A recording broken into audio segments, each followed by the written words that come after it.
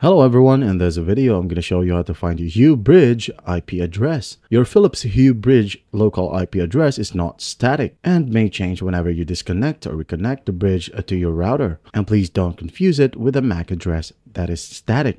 The IP address consists of 4 groups of digits like 192.168.86.28. Typically, the IP address of the local network starts with 192.168.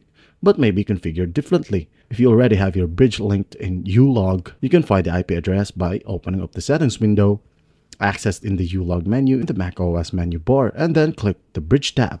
And this is your IP address. On the line following the name of your bridge, you will find the IP address. You can also find the bridge IP address for each of your bridges under configuration in the sidebar. You can also find your bridge IP address using the official Philips Hue mobile app. Open the app and go to settings, and at the top, select the option My Hue System. Now you should see a list of your bridges. If you have more than one, you would already know it. Then tap the info symbol to the right of your bridge and you will see IP address at the bottom of the page.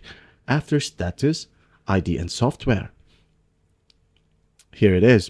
And that's basically it. I hope this video helps, and please don't forget to share this video to your friends. And if you find this video helpful, please leave a like and subscribe. Thank you for watching. Goodbye.